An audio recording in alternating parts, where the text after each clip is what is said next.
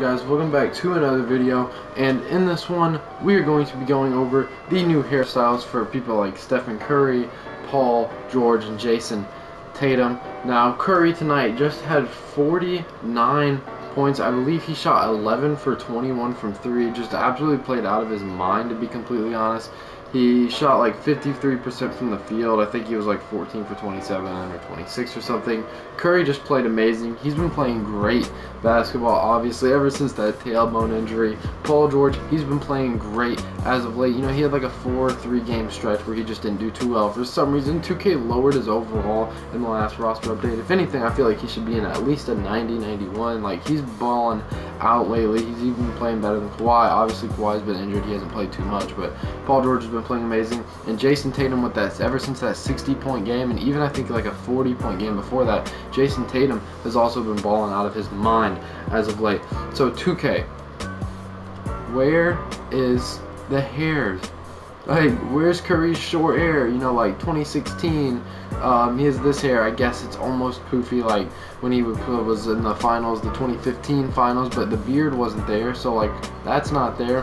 What about his look in this year, or the cornrows at the beginning? Like, there's no other hairstyles. And for people like me or some other people that might play my team all the time, I mean playing hell all the time, or like my league and stuff, or even maybe just create stories in your head, like, you know, just playing for fun, you might want those extra hairstyles just to, you know, like give it more of a real feel and stuff.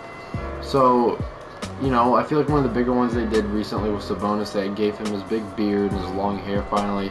But even if we go all the way down here to the Celtics and we look at Jason Tatum, he has the big poofy hair now. He doesn't have this flat top. He's having like the nice big little decent fro and stuff, and he's been looking gorgeous lately, you know. And Paul George has the rose, and in 2K he has this hairstyle, and that's not what he's had like this entire season.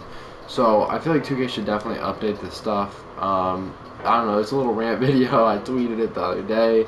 I'm trying to get attention on it. You know, I really feel like they should update players like those three especially. And then there's probably even some other people that definitely need their hair updated, or at least just a little bit. So yeah, I hope you guys enjoyed this video.